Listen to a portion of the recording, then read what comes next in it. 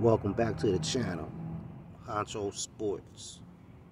As reported, Manny Pacquiao versus Errol Spence. After all that talk Errol Spence was talking, he finally came to terms. He went as far as said to Terrence Crawford that his 80-20 deal, that his 60-40 deal was better than Manny Pacquiao's 80-20. So which one of these deals did Errol Spence throw around in order to lure the king, the great Manny Pacquiao? This fight is supposed to take place at At&T Stadium sometime in July. That date is still being worked out.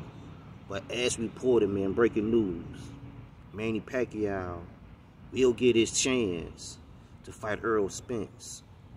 This is breaking news. This is breaking news.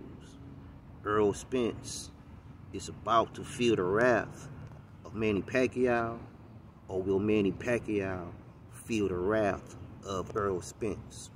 Because both of these guys look to be in tremendous shape, especially Errol Spence. Still remains to see the type of shape that Manny Pacquiao is in. But this fight is made.